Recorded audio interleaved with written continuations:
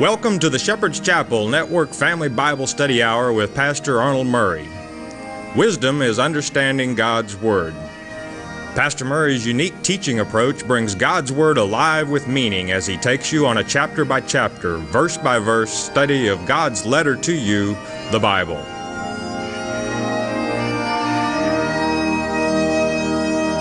And now here is Pastor Arnold Murray. Good day to you. God bless you. Say, welcome to the Shepherd's Chapel. Welcome to this Family Bible Study Hour. We're going to talk about that Thanksgiving again. It's the one thing that most people, when our Father blesses us, and He blesses us with so many things, we forget to say thanks.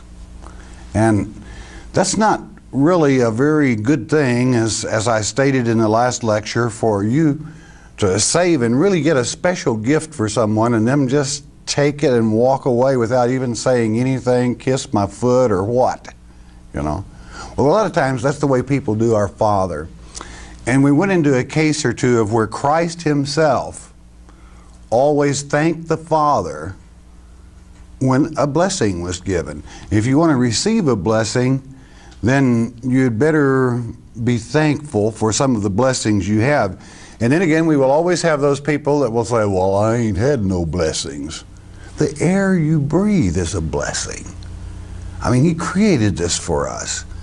The good earth that grows our food, that's a blessing. We have so many blessings. A good friend, priceless. And God created the soul that is in that best friend. And they are as they are, not necessarily because of our Father, but because He gave us the opportunity to be. So be thankful for what you have, and more blessings will begin to flow. This is very important. If you feel you're not being blessed, you'd better listen. Give it real serious thought. And remember, our Father likes to be thanked. It's important to Him. It makes Him feel good. It makes Him love you. And when He loves you, I mean, He owns everything. That's when blessings begin to flow. Now, at the same time, you don't want to make a ritual out of anything where you just simply repeat, and quite frankly, saying grace or thanks at a meal, if you're not careful, it's real easy to slip into that. I know myself, it's so easy to say the same words and thanking Him for the food, blessed to the use of our bodies, and don't make a ritual out of it, mean it. Because there have been people that use it to put on a show. And there's an example of that, and Christ used it in a parable, and I think it's worthwhile that we look at it and remind ourselves you can't con God. It's got to come from the heart, and you certainly want to allow it to come from there. You want to mean it when you thank Him and be very serious with Him. Okay, so with that thought in mind, let's ask a word of wisdom from our Father. Open your Bibles, if you would, to the book of Luke, chapter 18. We're going to pick it up with verse 9 on this case of a man giving thanks. Let's hear his description first. Verse 9 of chapter 18, book of Luke, and it reads, And He spake this parable unto certain which trusted in themselves, listen to it, trusted in themselves that they were righteous and despised others. In other words, it's a nice way of Christ saying they were self-righteous hypocrites. All right? Or a Christian that really took themselves serious. You know, I'm just too good for sinners. Don't let those sinners near me. When, in fact, a Christian that plants seeds must go around a sinner. But you see, we can't con God. He knows that we all sin at times. One way or the other, there are so many ways that we can slip while we're living in these flesh bodies. Whether it be His health laws or you name it, that we don't follow His advice. And if you're not careful, it's the greater sin would be to become self-righteous and think more highly of yourself, for being so very good, you know, that you would be disliked, number one. Hey, I don't want to be around someone like that, quite frankly. I'll tell you truthfully. I don't want to be around a goody-goody two-shoes. I do not appreciate them, because it drives away the unbeliever, because they don't want to believe anything that a goody-goody two-shoeser would have anything to do with. They're too smart for that. So Christ is drawing this picture. It just so happens that this was a so-called religious man, very righteous. Verse 10, 2 men, he gives the parable. 2 men went up into the temple to pray. The one a Pharisee, and the other a publican, meaning he was a sinner, just a common workman. Verse 11, a Pharisee means separated by God, really, you know, set apart. Now, all Pharisees are not that way. This particular one happened to be. Listen to his words. The Pharisee stood and prayed thus with himself. With himself. Got it? Okay. God, I thank thee. Here comes the thanksgiving. I thank thee that I am not as other men, extortioners, unjust, adulterers, or even as this publican, this sinner. I thank you that I am not that way. You're wasting your time thanking God in your own glorifying of self rather than our Father. I mean, take it serious. Think about it. 12. He likes that word, see. I fast twice in the week. I give tithes of all that I possess. Verse 13. And the publican, standing afar off, I mean, he wasn't bold enough to just come to the front and say, God, here am I. I mean, he felt unworthy, and he held back afar off, would not lift up so much as his eyes unto heaven. He just dared not. He was a sinner, and he knew it. But smote upon his breast. This was a sign of repentance and grief, saying, God, be merciful to me, a sinner. In other words, he was repenting. Do you understand? He was being honest with God that he came up short at times, as most people in the flesh do. Verse 14, Jesus continues, I tell you, this man went down to his house, that's to say the publican, justified rather than the other. For everyone that exalteth himself shall be abased, and he that humbleth himself shall be exalted. It's a good thing to remember. Well, it was sure a nice prayer. No, it wasn't. He wasn't being honest.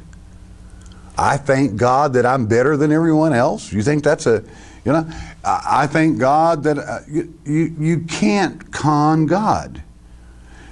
Don't ever overlook your own shortfalls, comings, and judge others.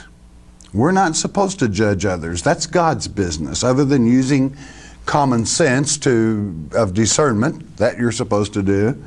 That is to say, to discern what's safe and what isn't safe, and who you can help and who you can't help. There are some you can't help because they don't want to help themselves. And you have to have the gift of discernment.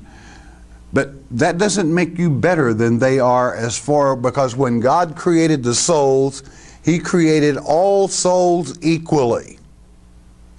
It's what each soul determines, even in the first earth age and this one, is the reason they are where they are. So think about it. Doesn't hurt to take inventory occasionally. I suppose basically, as you might judge, that the reason I decided to teach this subject was that Many people say, why doesn't God bless me? And this being one of the major points in receiving blessing, because God loves it, is that He be appreciated, that He be thanked. Even as in the last lecture where Christ brought Lazarus forth from the tomb, He first thanked God. Knowing, He said, I know and you know I know, but I do this for the benefit of the people, so that they know if you're about to undertake something, thank God for His guidance and His usage of you, if that be possible, if He is, and then go about your task. Okay, let's go, if we made to the book of Romans. We'll look at another type of thanksgiving of man in the flesh, and Paul is going to be very honest with us, and you can see, in a sense, Romans chapter 7. And in Romans chapter 7, Paul is talking about the law, teaching on the law, but then he goes on an individual basis.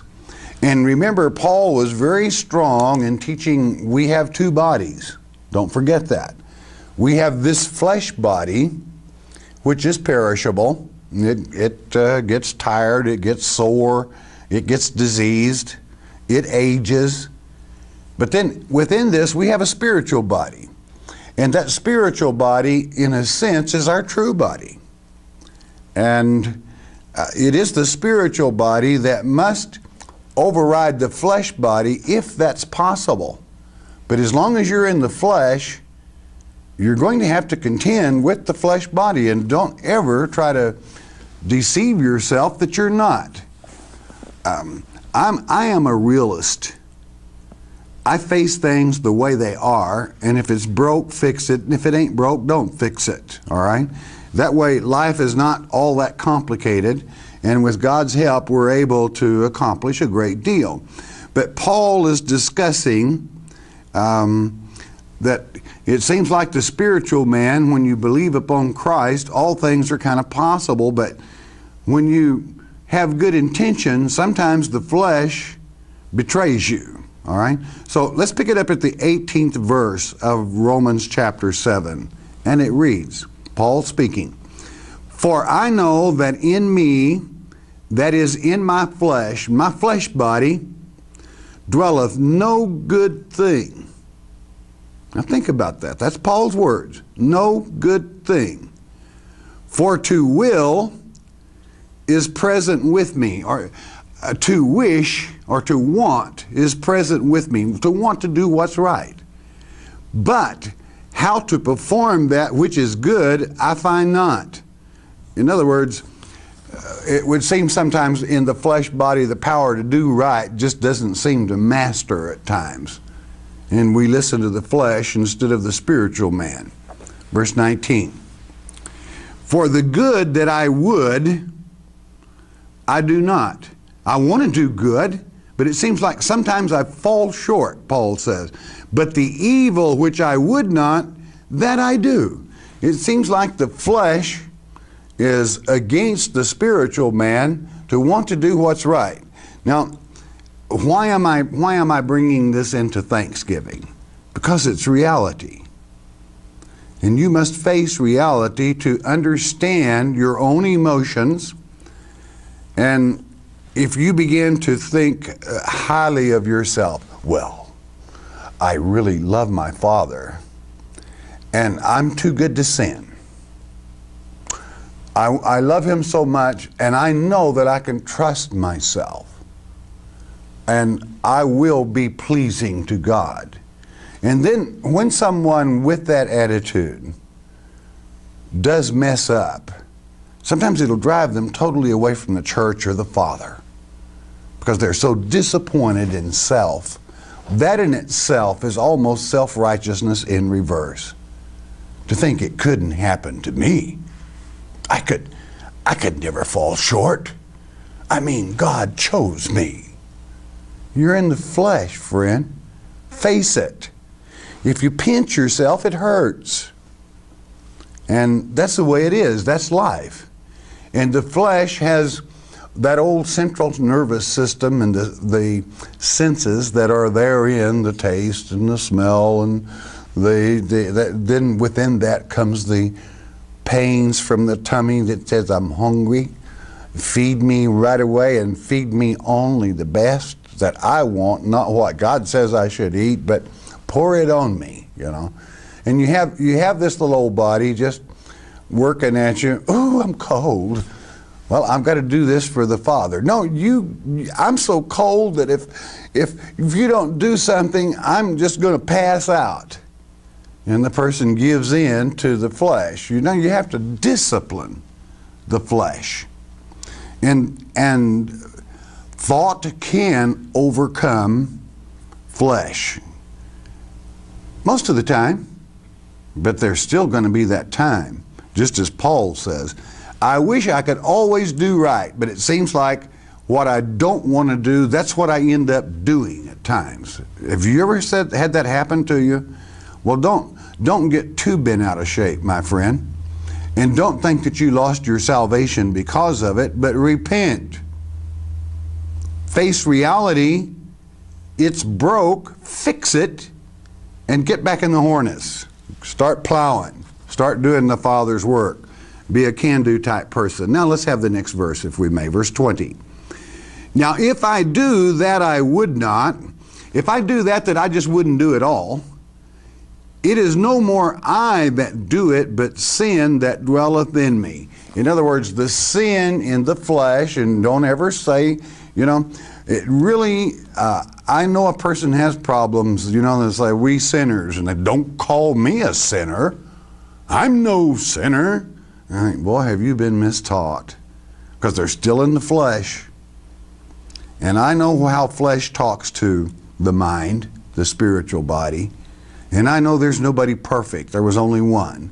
So you're going to have to face up, but that it is the flesh man. Do you not remember in Genesis chapter 6 verse 3 that it grieved him that he had made man flesh also? In the first earth age, it was just the dinosaurs and a few of these remains, fossils that we find, not human. But he had created man, formed the flesh body, and then placed the soul in it, and we have to contend with this. Flesh has things it likes. Flesh likes to take it easy, you know. And if you give in to it, you'll probably have a big easy chair or couch and a remote control, and you'll settle into that sucker and you'll lean back and you'll have everything automatic, you know, so you never have to get up, you know, click it. Flesh likes that. Woo, just lean me back here and prop me up and let her flow, you know. Flesh is a hard one to deal with. I mean, it's good. There's nothing wrong with flesh. God created it, but it's kind of sinful. You see, it doesn't think spiritually. The flesh is just going to let you know what it wants for the moment. You take even our reproductive, that is organic, or rather that is about us. I'll leave it that way. Even it will cry out at times. Why? Well, God placed it there. God knew what He was doing when He formed us. So He understands that we have problems. He understands how the flesh itself can start screaming at you at times for this, that, or the other. Don't think you can fool Him. I mean, He made them. He created these flesh bodies that are very difficult to manage at times. All right? Let me reword that. I'm a little uncomfortable with that. That are difficult all the time to manage with perfection. Just almost impossible. You can override that thing and override it and wham. Next thing you know, you pass an ice cream store and wow, there, you know, not that there's anything wrong with ice cream, but maybe you've just had a dozen, all right? And there is my favorite.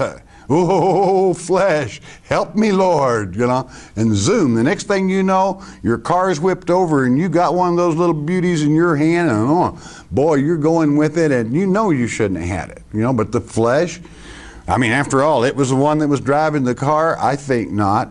You didn't want to stop there. I'm using that as an analogy to show you what we're up against so that you're not so disappointed and hurt with yourself when you lose and the flesh wins. Again, God created these things. He knows how they operate better than we do, and He understands. It was for this reason that Christ did die on the cross, that we could repent when we fall short. So I don't want you to be disappointed in Paul.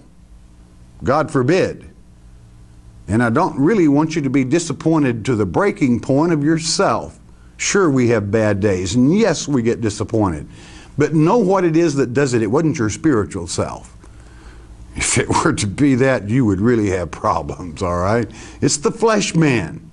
Just think, someday we're going to get rid of it. Well, I shouldn't really talk like that. Remember this. You have to remember that I'm talking to an audience that goes into over 100 million homes. And there are some people who have imbalances, chemical imbalances and so forth. And I want to hastily add that God put us in the flesh body because He has work here for us to do.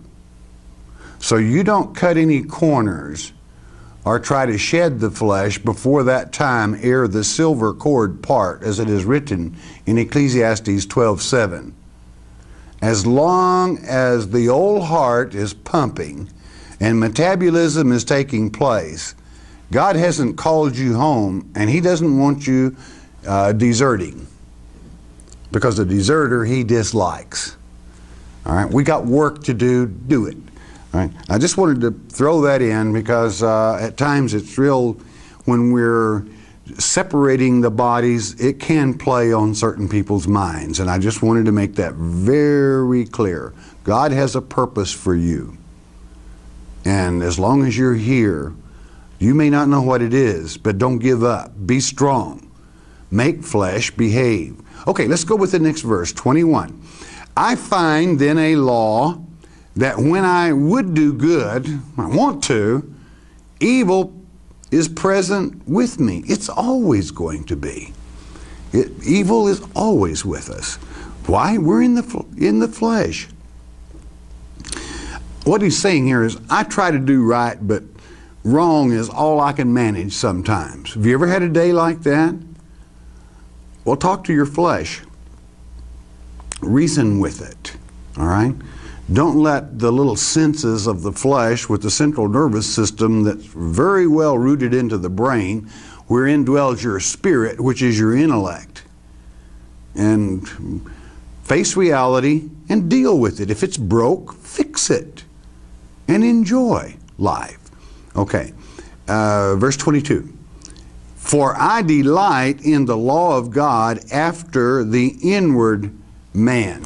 I just love the law of God for the inward spiritual self. I mean, it's common sense. Thou shalt not kill, which is to say, properly translated, thou shalt do no murder. Hey, that makes common sense, and no good person wants to destroy a brother or a sister, period. Just doesn't happen. It's good, all right, to the inner man. But what does it do to the flesh? Well, you don't understand what the flesh will say. You don't understand what those people did to me, you know. And just let the flesh get in a huff without overriding in the spirit, all right? The inward man knows what's right. And the nearer you can think and dwell in the inward man of yourself, the better off you are. 23. But I see another law in my members. That's to say, I see something else here in my members. What members? Arms, legs, your body, warring against the law of my mind. This whole body just wars against my intellect, and bringing me into captivity to the law of sin which is in my members. It's here. Our flesh bodies, it has no cognizance of sin. If it wants something, it wants it. And if it can, it's going to get it. All right? Period. It's not, it is not looking out for your spiritual man's benefit. It could care less. Your flesh could care less about what your spiritual man will have to live with for the eternity. It wants it now. You talk about patience. Try to teach your flesh man patience. Now give me patience. That's the way it goes. All right. Now, again, I'm a realist, and I teach as a realist. I don't like to con people. I like to be honest. This is what you're up against. And hey, once you realize what you're up against, then it's a lot easier to handle it. Don't you agree? If you understand where your problems are coming from, it makes them a little easier to handle. When it's broke, fix it. Verse 24, O wretched man that I am, who shall deliver me from the body of this death? It's going to die. It's perishable, the flesh. 25, I thank God. This is the thanksgiving. Paul would bring this. I thank God through Jesus Christ our Lord. So then with the mind, with the spiritual man, the intellect, I myself serve the law of God, but with the flesh, the law of sin. In other words, as long as you're in the flesh, you're always going to have, you're going to have that law of sin there just a nipping at you, all right? It's natural. God knew that when He created us. Therefore, why would He thank God through Jesus Christ our Lord? I want to emphasize the word through. Why is it that you pray through Jesus Christ to God? Because when you pray through Christ, you're giving credentials that you believe He was the begotten Son that died on the cross, so that when you repent, your sins are forgiven, paid for, paid in full. Now that doesn't give us license to sin, but it gives us a look of reality at what life is about. Okay, one more. Let's go back to the Gospels. Mark chapter 8. Now we have covered in this lecture a man that was giving thanks in a false way, which served no purpose whatsoever. And we also looked at Paul telling us and giving thanks through Christ that God had the spiritual law for us, and that to face reality and realize what you were dealing with in the controversy of both bodies, flesh and spiritual. Chapter 8, verse 1, let's go with it. In those days, the multitude being very great and having nothing to eat, Mark chapter 8, Jesus called His disciples unto Him and saith unto them. What was Jesus' emotions at this time too? I have compassion on the multitude, because they have now been with me 3 days and have nothing to eat. Have you ever gone without food 3 days? If you have a good teacher, you could hang in there about 3 days and not suffer a whole lot. The old flesh would be squeamish. 3, and if I send them away fasting to their own houses, they will faint by the way, for divers, some of them, them came from far. Some of them came from a long ways. They got a long way to go. I've got compassion. That's something Christ really has. He understands the needs of the flesh body. You got to feed it. All right? Verse 4, and His disciples answered Him, from whence can a man satisfy these men with bread here in the wilderness? Now what did they forget? Did God have any trouble providing bread in the wilderness for our ancestors when they wandered in there 40 years? I think not. I think they forgot who they were talking to. Verse 5, and he asked them, how many loaves have ye? And they said, 7. 6, and he commanded the people to sit down on the ground. Now, he's got a mob here. I mean, he's got a large crowd. What does this say to you? He demanded order. Everybody sit down. And another place it would say in groups of 50 and so forth. And he took the 7 loaves. 7 is the numeric spiritual completeness. And gave thanks. Christ gave thanks? Yes, because he's going to request our Father to do a miracle. And brake, and gave to his disciples to set before them, and they did set them before the people. In other words, Christ did not serve them, the disciples. His servant served them. Do you think Christ is going to serve people today? No, that's why he has you. That's your duty, is to plant seeds. It's your duty, especially in this generation, to be a witness against the spurious Messiah. And that duty is a privilege. But within this, don't ever forget the first thing after getting order, thank God. Thank him. And then he will give you what is best for you. Verse 7. And they had a few small fishes, and he blessed, again, thanking the Father, and commanded to set them also before them. Verse 8. So they did eat, and were filled. And they took up the broken meat that was left, 7 baskets. Remember, there's 12 from the first feeding. 9. And they that had eaten were about 4,000, and he sent them away. He always feeds his own. What is this symbolic of? That he can take this word, for he is that bread, and he can feed multitudes all at one time. It's a miracle with modern technology that the bread of life could be passed. But I have to emphasize, thanks be to the Father. Always thank God through Christ. When you thank through Christ, that means that you, in the name of Christ, gives credentials that you be Christian. All right? Now, well, will it be the same way in the millennium? Real quickly, in closing this, let's go to the book of Revelations in chapter 11. Naturally, there's a greater, more in-depth study than thanks alone in the feeding, for you know the warning given concerning be careful what doctrines you pick up when you have a mob of people together in one place. False teachings and traditions can slip in. Hey, this 11th chapter, the 2 witnesses are killed in the streets of Jerusalem.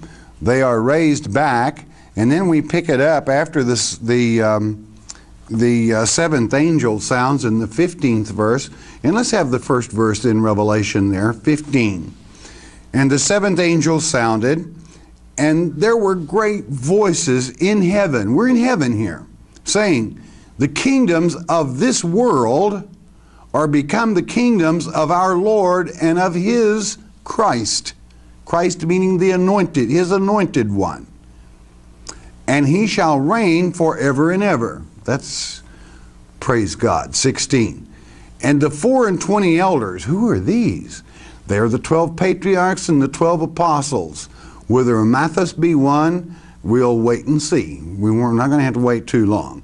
Which sat before God on their seats, fell upon their faces and worshiped God. They did what? They're still worshiping our Father, even in heaven. Don't ever be embarrassed worshiping our Father and praising him. What else did they do? 17, saying. This is what they were saying. Bear in mind, Christ has returned. This is what's happening in heaven, not earth. Saying, we give thee thanks, O Lord God Almighty, which art and wast and art to come, because thou hast taken to thee thy great power and hast reigned. Naturally, the Son is here. The Father, the full Godhead de facto, does not appear on earth, for wherever God is, that is heaven, until after the 1,000-year reign, or to say the day of the Lord, which be not confused, for one day with God is as 1,000 years with man. They were still giving thanks to God. Why? He's good. He's our Father.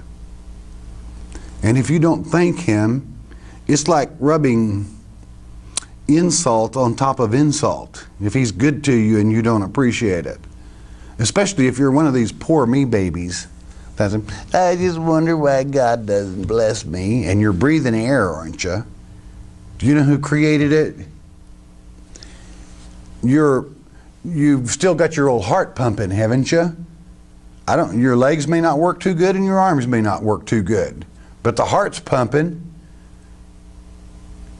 He created that heart, all right? This flesh body. So you got something to be thankful for. And when you thank Him for what you do have, then He's anxious to pour more upon you.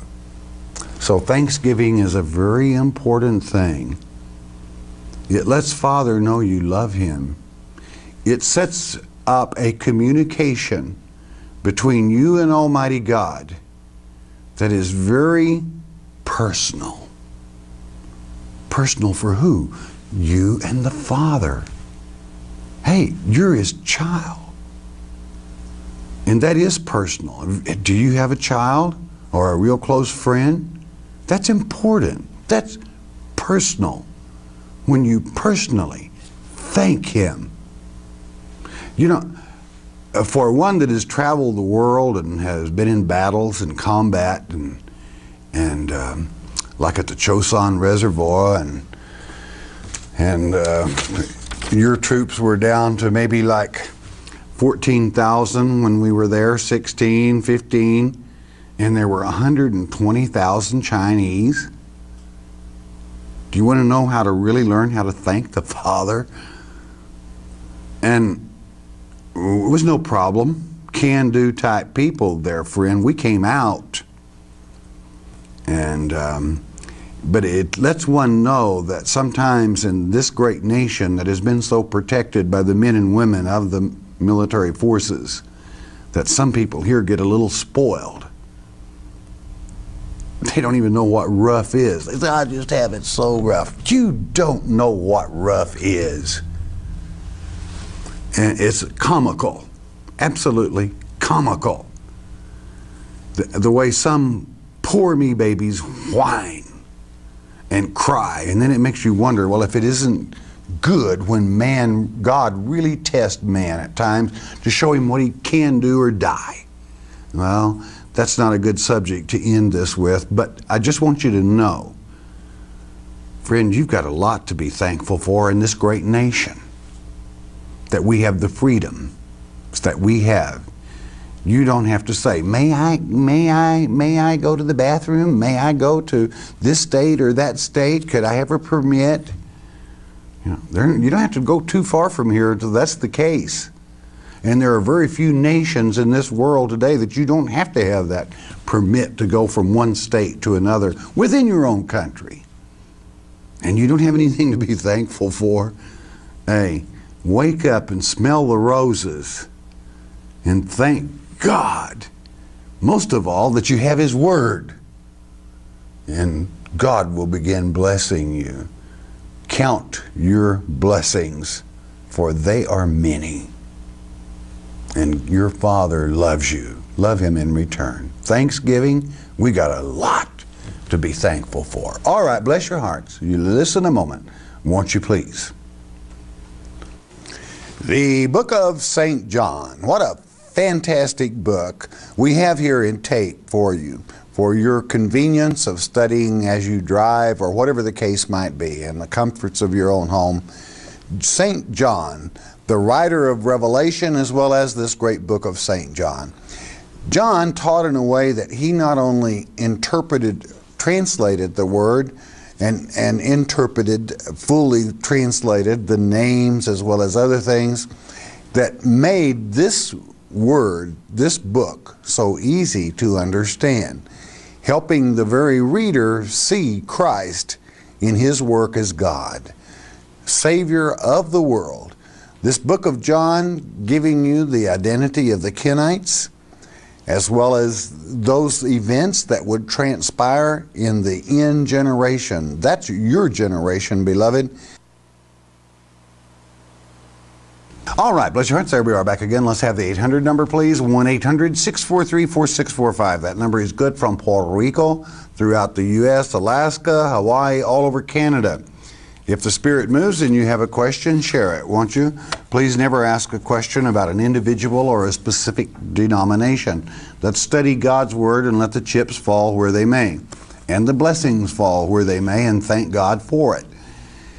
Those of you that listen around the world at this time by shortwave, your announcer at the end of the hour will give you our mailing address. It's always good to hear from you. Now, if you got a prayer request, he's your Father. Talk to him. He hears you. He even knows what you're thinking. So it's that easy to communicate with him. Father, around the globe we come, we ask in thanksgiving, Father, that you lead, guide, direct, touch, Father, in Yeshua's precious name. Amen. Okay, let's see what some people have on their minds here. Robert from California. I believe I had this one in closing the last time and I didn't have time to get to it. Let's see what Robert's got on his mind. He's probably been waited with bated breath all night long here. What advice would you give a new student like myself who is studying the Scriptures very hard but knows he is not getting the full meaning on everything? When I study with you, it's fine because you explain as we go along. But when I study on my own, I'm not getting it all, and I want it so bad. And he signs it impatient. Well, Robert, God, I wish I could take credit that everything just falls in place for me, but it's a gift from God of teaching. And that's why you don't have to wonder if someone has a gifted gift from God to teach. He helps us a lot, we that have that gift.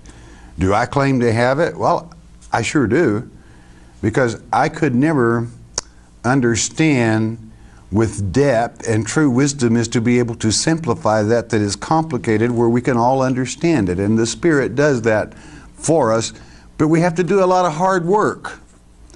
And you got to remember, I've been studying our Father's Word for about 50 years, so you know, don't expect, there's no instant way to absorb God's Word. There are so many languages that must be learned and other things that help, but be patient and thank Him for what you have.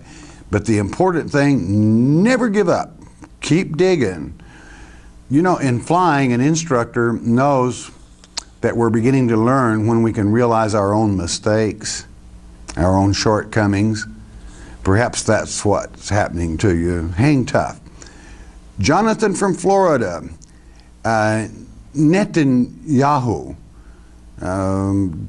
what does this word mean or stand for? Well, he was just elected as head of Israel. And Netin is from Nathan. In English, Nathan, it means given. And Yah means God. It means given of Yah. His name, Netanyahu, is given of God. It's a nice name. And we might say, well, what did God give him to us for? Well, we'll find out, won't we? Names are important. Well, they can be. But in answer to your question, that's what his name means. Mary from Florida. It says in the Bible that bodies rise from the grave. What happens to the bodies that are cremated and are blowing up in service? Listen, the bodies rose from the grave on one occasion. And that occasion was when Christ gave up the ghost, the spirit, on the cross. And it was a one-time thing to document for men that cannot see spiritually the truth, that God had to make visible, whereby the spirit body is invisible in the dimension that we flesh men are.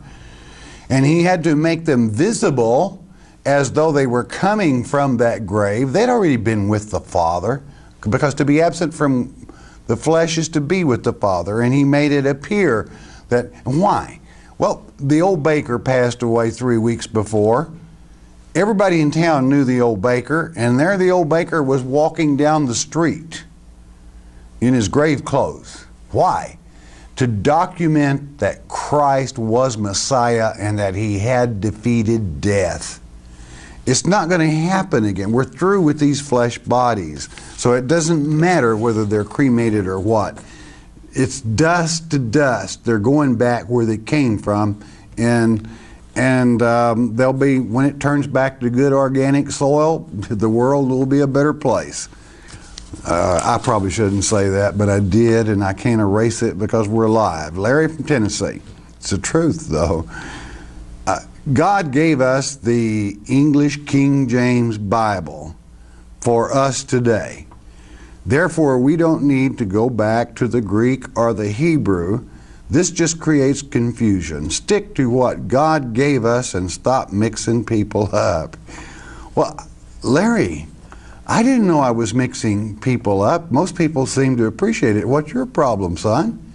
Sorry it mixes you up. Hey, I'll do you a favor, buddy. It just so happens that I purchased enough of the original 1611s to have Nelson publish them.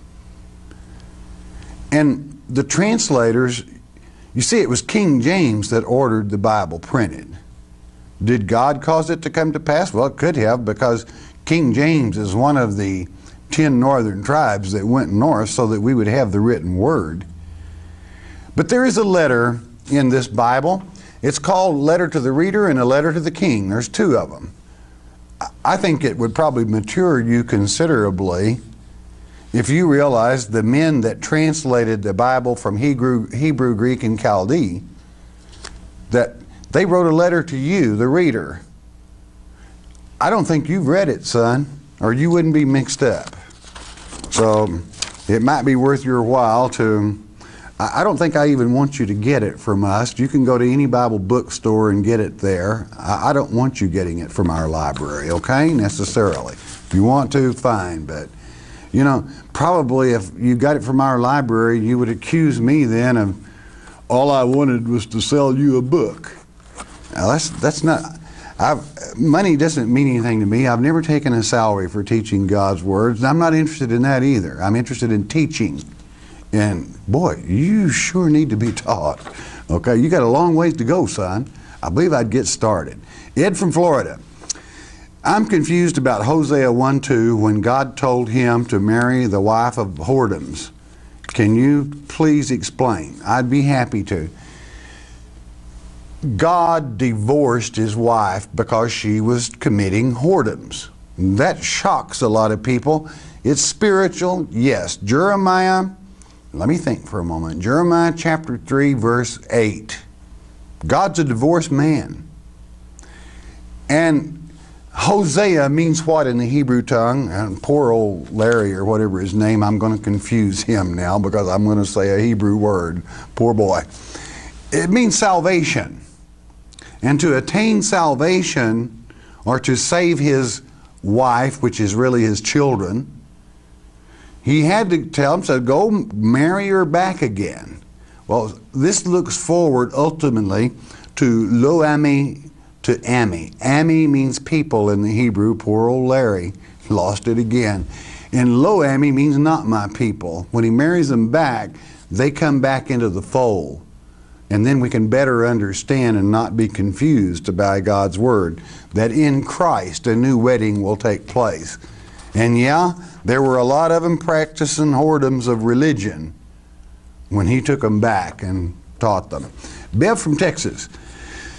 I've heard all my life that there's going to be a rapture. Please tell me why most of the preachers teach this when it's not true. Well, I'm glad, Bev, that now after we have just covered this, that you realize that. Unfortunately, It's what's taught in seminaries and so forth. That's why you must be very cautious of listening to man, but listen rather and check them out in the Word of God. This man or any other man, check them out in the Word of God. Joe from California, how can I purchase a companion Bible? Dial that 800 number or write a letter, and they'll tell you how to purchase one. We've got them. It's my favorite study Bible for a person that is not familiar with the languages. Marvin from Texas. Let's see. I know. Okay. Is it true that no more is told about Jeremiah's mission to build and to plant, Jeremiah 1:10, until he, Baruch, and the king's daughters appeared in early Irish history in the British Isles, according to Celtic history? Well, I can see, yes, right down to Queen Elizabeth. Yes, the lineage carries. And it is in the traditions of Glastonbury, but there's one more little piece in the Bible. Jeremiah took the daughters to Egypt, and there is even a building there, the daughters of Judah, and marked there in some city in Egypt. I'm trying to think. But anyway, yes, it is true. You're on the right track. Keep working at it. Okay, Marcia from California. I lost a little boy who was only 22 months. Because of his sudden death, he was not baptized. Please comfort my mind by telling me if my boy is in heaven. And I watch your program every single morning. I love the way you teach the Bible. Thank you for your time and consideration. Well, you're most welcome. Hon, a 22-month-old child is innocent. And God is not looking for little children to zap. He loves them. Christ would say, don't prevent them being brought to me. And an innocent one like that is baptized in the Spirit and totally innocent, and God loves him even as you apparently still love that child. You don't worry about it. He'll be there waiting for you. You will even recognize him as it is written in Ezekiel chapter 44 that we will recognize loved ones. Okay, Renee from Michigan. Since the end times will be just as the days of Noah, should we expect to witness fallen angels partaking in marriage and reproducing? Will they be larger than us? How exactly will we recognize them? Supernatural powers. If God himself, well, that's sure, they're coming back and it's going to be just like that. Only naturally, they're only going to have 5 months. And they're not necessarily giants. It was the Geber, the offspring, because they were hybrids that were malfactors, all right? God likes things the way he created them. He doesn't like people trying to change their races and all that business, which is just natural. That is natural. But yeah, they're coming. And the kickoff spot is Revelation 12:7, where Satan and those angels are booted out. Nicole from St. Vincent, well, welcome. If Satan is locked in heaven, who tempted Christ for 40 days and nights in the Gospels? Well, he wasn't locked in heaven then, sweetheart. He was walking to and fro on the earth for the purpose of tempting Christ, to give us the example of how we must stand against him. Christ won, so we win. Christ said, get behind me, so he's behind wherever Christ is, and Christ is in heaven. Revelation 12:7. Delia from Florida. How can Satan be in heaven now? Revelation 12:7. He's there and holding. He's not enjoying any of the benefits. Lou from California. Why is nature cruel, and why is it so difficult to understand God's Word? Well, darling, nature isn't cruel. You know, you learn how to live with nature, storms and so forth. You have protection, and you always take it. And the Word of God isn't difficult if you'll just take it one step at a time and not skip all over the place, but take it in context. Kathy from California. have you been divorced or are remarried? I noticed you don't wear a ring. Well, I don't. I really don't wear a ring. You know, we try to keep man off of our programs because we're here to elevate or to worship God, not man. But inasmuch as so many people think because I say divorce is not the unforgivable sin, that surely I am divorced. I'm still living with my secretary, my first secretary. Been living with her now 40-something years. You know how men are, I keep forgetting. We were married then. Before we started living together, we was married, but I'm still living with my secretary. Yeah, the same one. I've never been divorced, and I got back from Korea, and I was wounded and down. Couldn't hardly help myself, and she took advantage of me there that many years ago, you know. So, but she's nice. She lets me out occasionally, as long as I'm doing God's Word to teach and what have you. The reason I do not wear a ring is when I was a young man, I bought one of my first paychecks was to buy the shiniest little thing you ever saw in your life.